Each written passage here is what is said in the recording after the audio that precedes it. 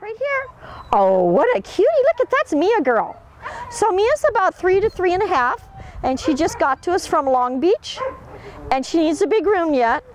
That's going to be happening soon. She'll look a lot better. So she's kind of a semi-woolly. There's been some chops taken out of her fur, so she's not looking too good right now, but she'll look a lot better cleaned up. Nice personality. She's a female. As you can see, a little bit bigger than the normal female. Full of personality. Lots of love. Look, she just wants attention. Just longing for a home again. Mia, can you look over here? Hey, honey. Oh, look at her. She's a cutie pie. Look at her hugging Laura. You hugging Laura? So probably better as the only dog or with the opposite sex. Right now, I think she'd be best as the only dog so she can settle in and feel comfortable in a home again. She's a pretty girl. She'll look really much better cleaned up.